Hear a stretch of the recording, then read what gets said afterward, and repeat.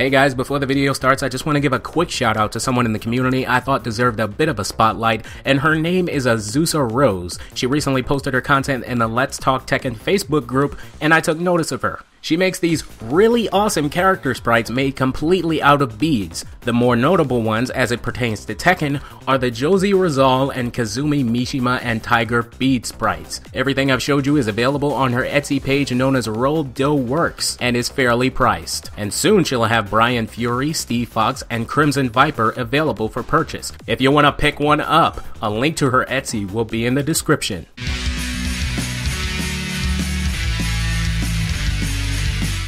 What is going on, guys? Up here, welcome to the future. I've been waiting for you. What took you so long?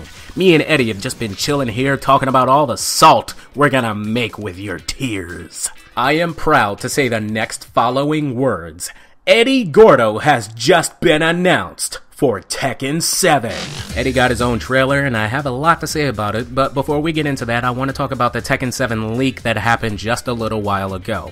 I didn't initially report on it because there was really nothing to it other than the fact that there was a blurry picture and someone made this huge claim. So Harada and Michael Murray flew out to Brazil for a Tekken press event. People were speculating that this would be the time that Eddie would get revealed because Brazil is literally where the character Eddy Gordo is from. But nothing initially happened until someone at the event apparently took a picture with their phone of a monitor showing a figure that appeared to be wearing a purple shirt and possibly jeans, claiming it to be Eddy Gordo. But nothing about this image is definitive. So I went to Michael Murray himself and I asked him, what is up with the leak? I didn't go to Harada because he never answers anything, but got no answer. Then someone else asked him the same question. Then the motherfucker acknowledged it. I'm starting to feel like he don't like me. He jokingly said, Eddie who? What leak? Meaning that yes, he knew that the leak happened. It was only literally everywhere. All leaks and blurry pictures aside, we now have the truth, and my favorite Tekken character of all time is now in Tekken 7. Anyone who said he was replaced by Lucky Chloe can click this link. Now let's talk about this trailer. I absolutely love how Eddie flips into action in his classic animation. I love the clothes, and I love the jewelry. I also like that after doing a while standing 1 till the 3 combo into relax, pressing 4 will now actually put your opponent into a tailspin, allowing you to follow up with yet another combo. I have rarely done that setup because it's never actually been a setup, but now it looks like a tool I'll have to learn to use. I also like that from relax, when pressing 3 till the 4, which is the launcher, to a head-first lying face-down enemy, instead of the impact causing a sliding away animation, it now causes the opponent to lift off of the ground a little bit, although I'm not familiar with this interaction and if it will ever create a wall splat animation. Someone who's very familiar with Tekken 7 should let me know in the comments. Eddie pulls out a new combo after Water Circle forward 3 that involves an elbow into a spinning kick. The spinning kick looks a lot like up forward 4, but it's so wild and it swings high in this situation and it causes a fucking tailspin. And if it works like I think it does, this move is literally insane. Eddie's rolling elbow is now a power crush move. This combo, relax 4 till the 3 into 1, can now be comboed into a beautiful kick that also causes a tailspin. On counter hit, down forward 4 is now a setup for up 3.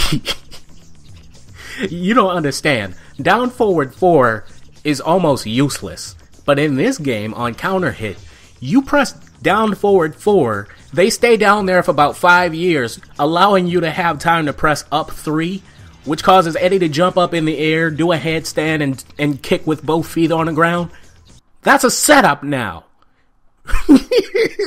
That's a setup now. Okay, so the last hit on Eddie's classic breakdance combo now causes a tailspin. However, I'm not sure that it works every single time, given the circumstances of the combo that was shown in this video. Again, someone let me know in the comments, because if it works like this every time, I get a longer combo every time, because I do that combo quite often. Eddie's Rage Art. I like it. I don't love it, but I like it. It does a total of 7 hits in the actual animation, and it's very flashy. I think maybe a little bit too flashy, and it leaves the opponent at a great distance for a tackle. I think that's pretty good. The last thing I have to say about Eddie is when Eddie is looking up into the sky, he mentions his master. While in Tekken 6, legendary capoeira master died when Jin failed to keep his promise of curing his master's disease. However, I'll bring to your attention that all previous Eddie and Christy endings 3 through 5 did not actually happen because of what happened in the very next game after it. I explain it all right here in this video. So if they didn't happen, How do we know that Tekken 6's ending is actually canon? This means that Eddy could be looking up to the heavens because his master actually is dead, or he could just be staring off into the distance like people do when they talk to themselves, just being extra dramatic. It could literally go either way. There are two new stages, one which is just another f***ing helipad stage, and the other which looks like a reskin of the arena from Tekken 4, which was then reskinned in Tekken Tag Tournament 2, which now looks like this. I feel like it also takes some inspiration from the Snoop Dogg stage as well. It actually concerns me about it this stage will actually be able to hold up all of its own nonsense on a PS4.